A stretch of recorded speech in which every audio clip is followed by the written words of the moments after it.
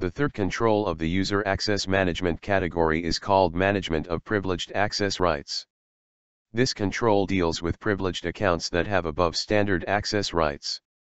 Privileged access rights should be dealt with more care and sensitivity, because a compromise of such accounts could have significant impact on the associated systems and assets. Taking the access control policy into account, and after sufficient business need has been presented, an authorization process has to be completed before granting privileged access to an employee. A record of all granted privileged access should be maintained. Once the business need no longer exists, privileged rights should be revoked, and the records should reflect such change.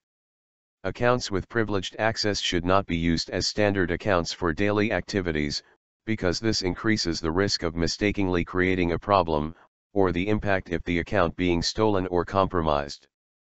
Employees who have been granted privileged access should be educated on the extent and the risks associated with such access. The competencies of those employees should be constantly evaluated.